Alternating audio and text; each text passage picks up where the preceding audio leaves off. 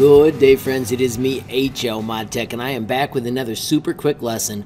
Friends, in my classroom, I love to have you share screenshots. Friends, when I get those screenshots, I don't always enjoy the workplane. Let me show you this new technique that Tinkercad showed me for actually making it so the workplane is not in our way.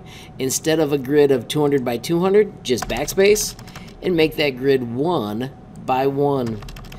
You always need to backspace to make that happen, it seems. When you hit update grid, all of a sudden that work plane is almost gone.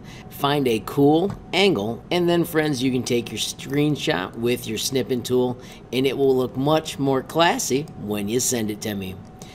I'm going to make sure I put it in my downloads folder so it's easy to find. Once again, that's on my quick access, and I'm going to call this Parrot and hit save.